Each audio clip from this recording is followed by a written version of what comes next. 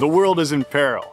Never before has it been more important to learn about the traits, habits, and sexual preferences of Mother Nature's beautiful inhabitants. Hello, I'm experienced naturalist Owen Partridge. You probably remember me from previous blockbuster hits like Animal Facts and taking it out on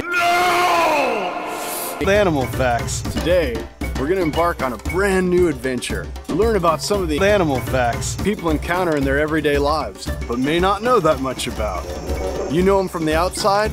Let's get to know them from the inside. It's called Animal Facts, and it starts right now.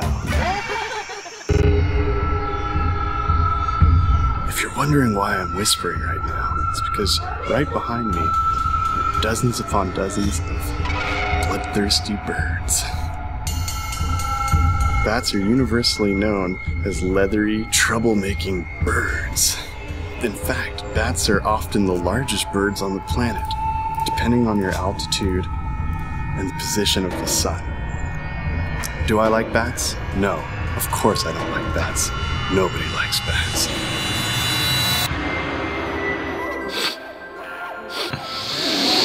What's that smell? Why, it's the solitary baboon. That smell can be smelled from 1,000 miles away. Baboons are known mostly by their curious shape.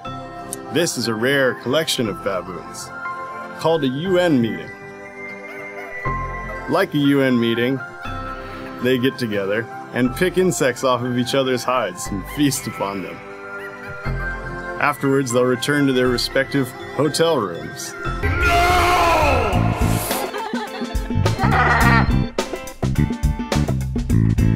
No macaws for concern here, only macaws for enjoyment.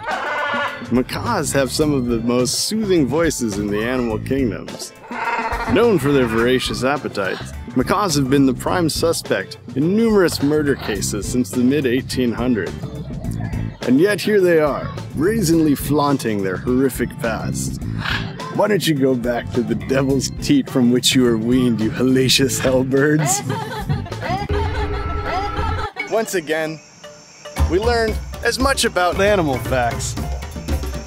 We encountered some common species and got to learn some interesting facts about their natural history. Most of them smelled terrible, some of them looked tasty, but all of them were pretty interesting and definitely worth having a show about.